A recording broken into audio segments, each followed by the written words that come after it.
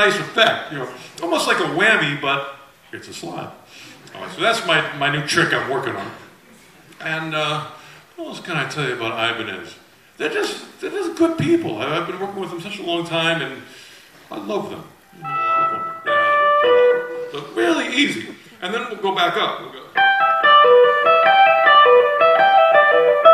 So, you know, and the nice thing about that, those notes are the same as an E minor 7th chord. You kind of have to have your trill together, you know. But anyway, now we're going to move it down an octave. So you got to go 3, like,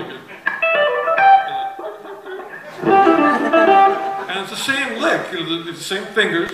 And you do it 2 more, like. So now you have 3 octaves.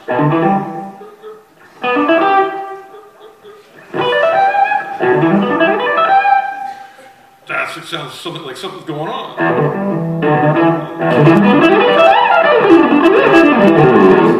And that's, you know, I did a little slide, but it's going on.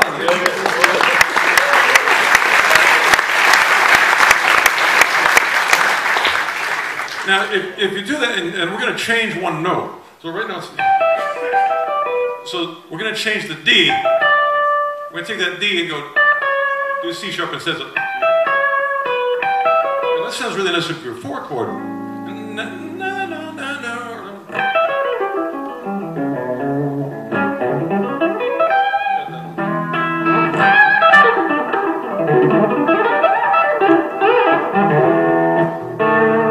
Well, for the B, what can we do? We can do.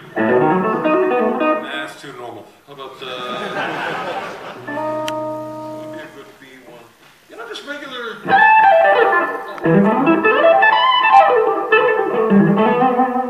Maybe. Let me come with a little bit jazzy one. I think I got one.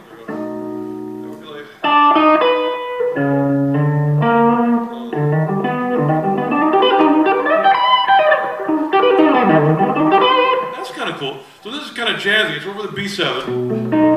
And you're doing the blues thing. Where you go like both thirds with the D and the D sharp. So. And then you've got G and B. So the G is kind of like you're altered. And then do it an octave higher. So same thing 3 times.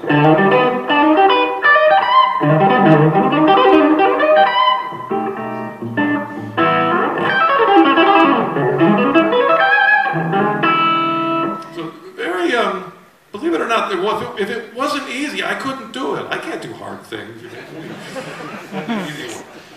But let me show you an even easier. This is like the easiest one you could ever do.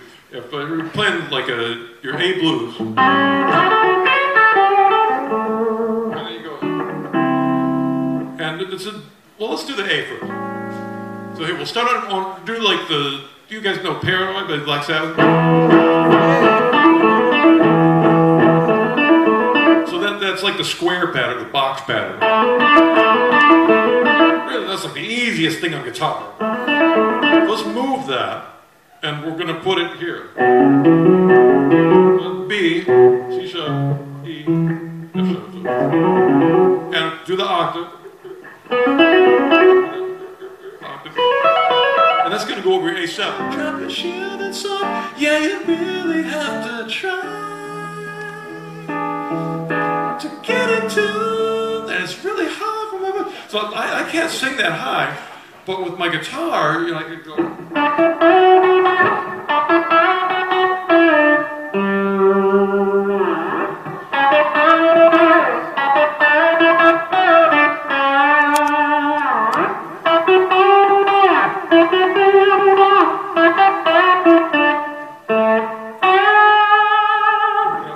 And it feels so good to like step into the shoes of a real singer because you're a guitar player.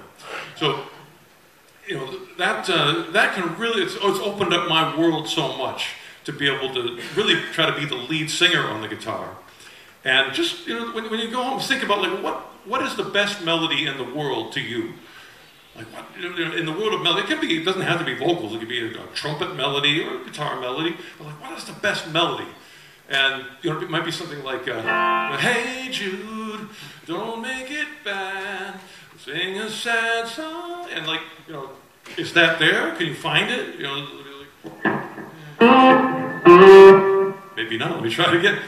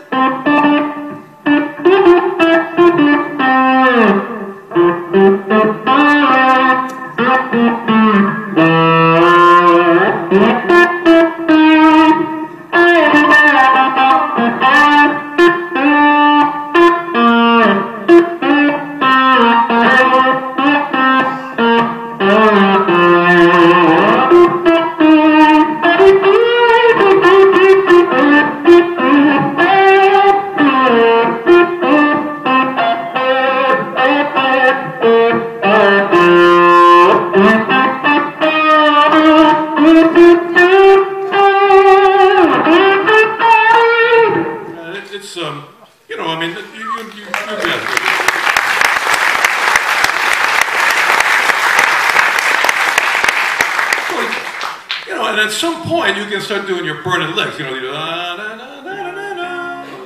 think I know the chord. It's an F, that's one.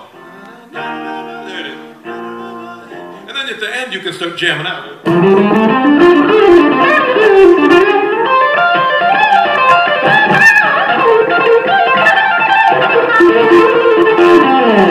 So there's room for that, But it's nice to have a melody too. So that's kind of my new, it's a door that opened for me, and I just want to open that door for you as well. So let's see, the other message I'm going to give you, I'm taking a breath for a second, there's a lot of stuff. There we go.